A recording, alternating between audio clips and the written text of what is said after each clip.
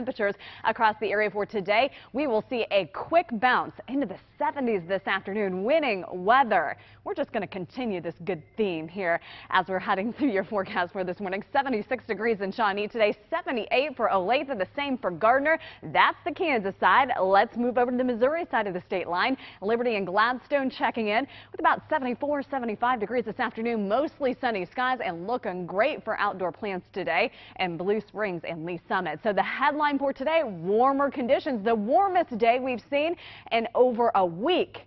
It's going to be the warmest day we're going to see for the next week as well. We're going to get a one-day window with these temperatures in the 70s.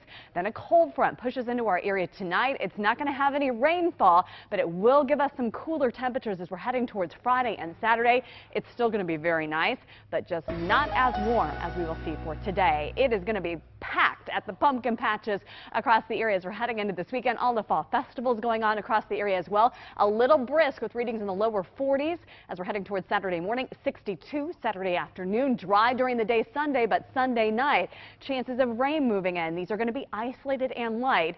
So most, I hope, will stay dry here as we're heading through the weekend. As we're looking towards next week, gearing up for a big Tuesday next week here in Kansas City.